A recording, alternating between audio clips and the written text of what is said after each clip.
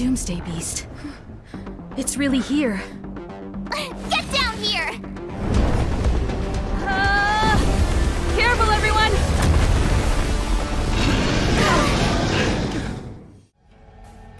Welcome back to another episode on miHoYo Reviews in Gaming and Entertainment.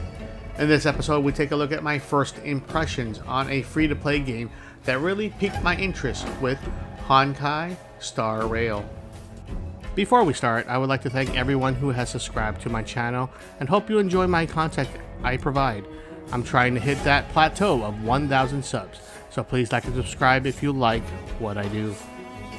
Being a huge fan of Genshin Impact and the quality that game had as a free-to-play game, I've come to notice that more and more games in a similar genre are being released. Traditional turn-based RPGs have been something I loved growing up and still love to explore to this day. Glancing on online trailers while surfing online, Honkai Star Rail really impressed me, and being a free-to-play game, I wanted to check it out, as well as rekindle old memories, as I had nothing else to lose except time. Scratching the surface, here are my first impressions on my first 6 hours of the game thus far. Honkai Star Rail was developed and released by HoYoverse in 2023 for Windows PC, iOS, Android, and coming soon to the PlayStation 4 and 5.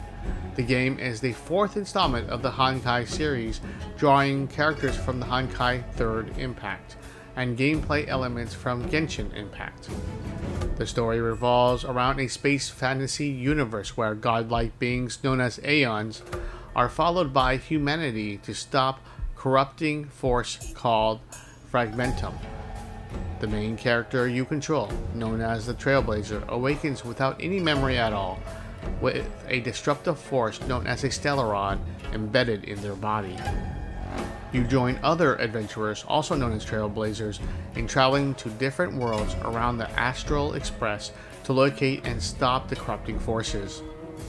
While you travel, you meet many different characters to befriend, each with their own distinct personalities, where you can choose to join you in battle. The story elements really do a good job with explaining everything to you without getting too overwhelming and also not taking it too seriously. This made my time really fly by, as I wanted to get to know the characters more and enjoying the banter back and forth. Looks like we've been downgraded to accomplices. Again. It seems like it's every third planet this happens. That's because you always act without thinking. You never have a plan. Hey, I'm improving. I'm coming up with a plan right now. And got one! My fine fellow, was that really necessary? Is crawling around in the snow a crime these days? I mean, come on, surely it doesn't warrant a spearing.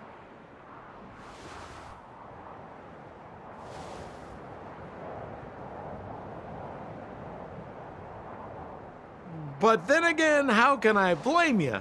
I mean, I caught you off guard. It had to happen. You could even say I deserved it, huh? Besides, I made a gallant group of new friends as a result.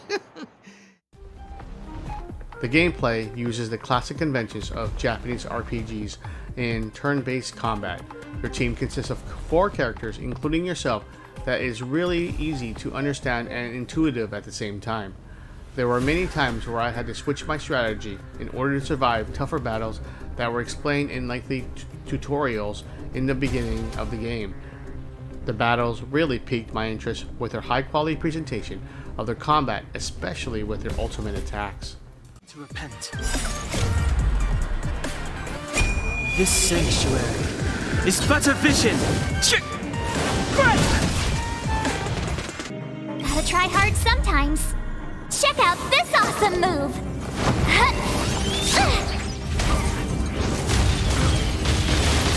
Still don't understand. The world never conceals its desire to control the heavens, and I'm no exception.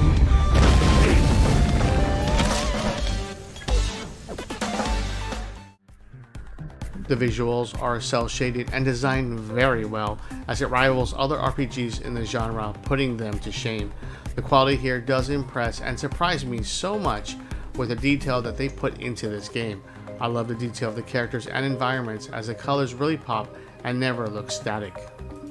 The voiceovers are really well done as well, and I love the English voiceovers in this one. I generally hate anime-inspired voiceovers, but they have done an excellent job here.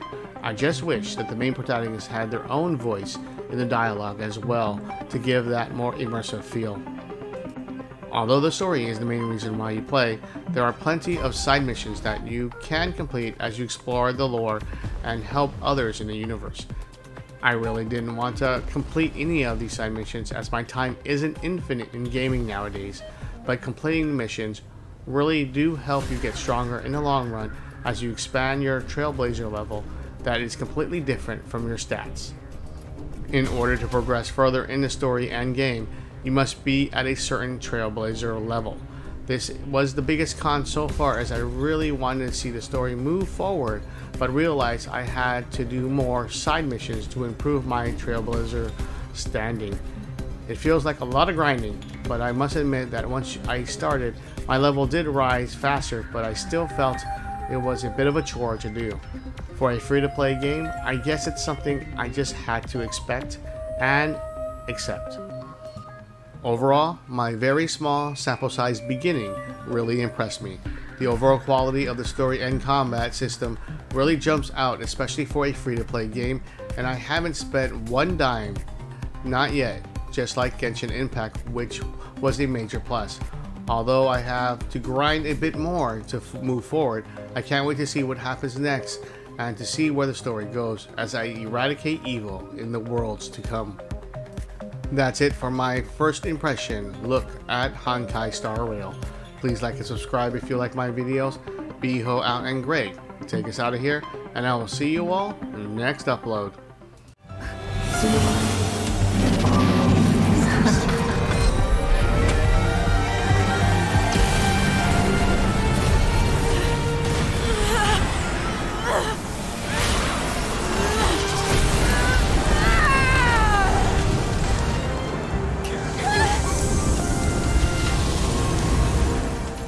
Damn.